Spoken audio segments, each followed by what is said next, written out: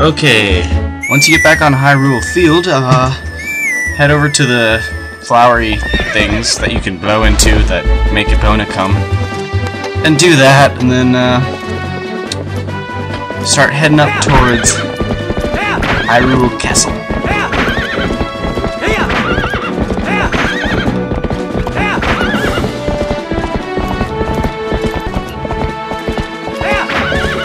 Alright, and you're gonna head to the right of the castle and climb up this little grass thing, because the wolf who teaches you cool stuff is there, and he's gonna teach you some really cool stuff this time.